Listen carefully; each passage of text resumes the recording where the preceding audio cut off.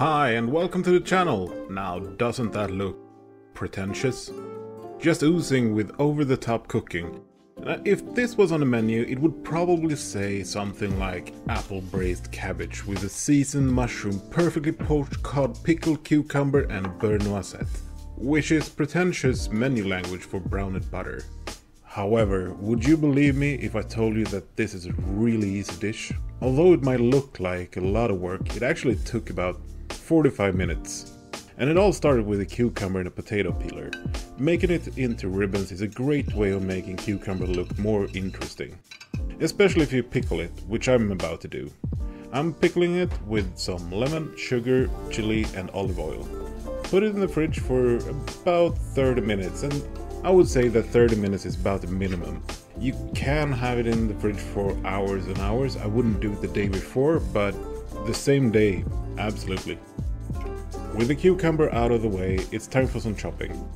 So I'm gonna use radishes for color, crunch and just get a little pepper note. And I'm gonna use watercress for similar reasons. And I like this combo.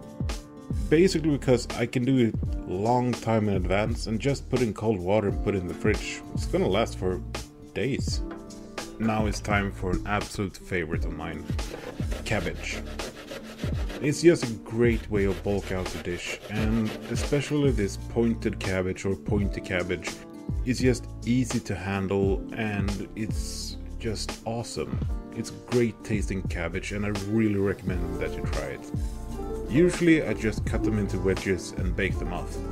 But I'm not gonna stop there today. I'm gonna make a marinade for them as well, just to give them that little extra edge.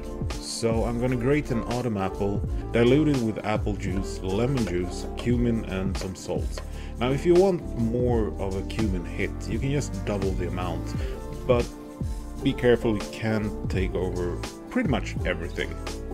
With the marinade all over the cabbage, it's time to get them in the oven at 200 degrees Celsius for about 15 minutes. But the key here is that you want them nicely charred, like golden black, if that makes sense.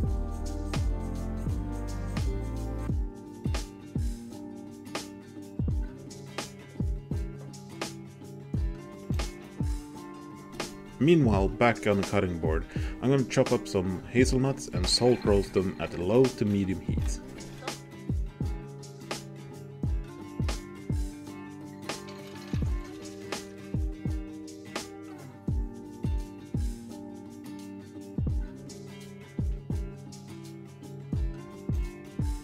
Now I bought a variety of mushrooms, just for fun. You can buy your favorites or, like me, the ones on sale.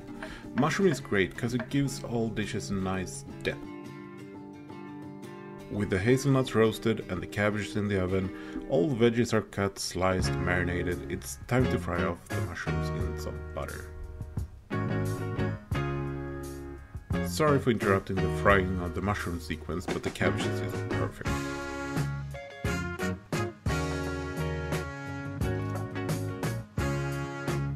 I grate a garlic clove when the mushroom is sort of halfway there. Garlic gets stuck in the pan very easily, so by doing this it gets a little bit easier. I'm gonna share a top tip for browning butter without burning it. Turn on a medium to high heat and whisk it every 15 to 30 seconds until you get that caramel colored volcano in the middle. Remove it from the heat but keep it in the pan so it slowly goes down in temperature. Browning butter with white fish is just magic. Pure magic.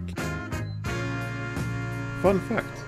Poaching means to cook in a liquid below the boiling point, while boiling means, well, to boil. So let's give this poaching a chance. The trick is to bring a lot of water to the boil and then reduce the heat until it just steams and you can see the water vapor. Add a couple of dashes of olive oil and enough salt to make it reminiscent of the sea. Lower the fish gently and don't do anything for 4 to 5 minutes. Lift and place the fish in a clean cloth so you don't get that water all over the plate.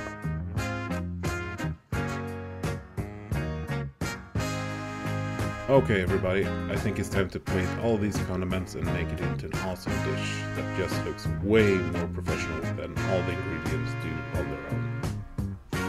So my thinking goes like this. Get some heat from the cucumber and depth from the mushrooms. sweetness and char from the cabbage, while the hazelnut gives it a nice salty crunch, and the butter some fat to round everything off. And my god, this is delicious. It might look a bit pretentious, but it's very humble in its ingredients. Nothing fancy except the plating. Thanks for watching.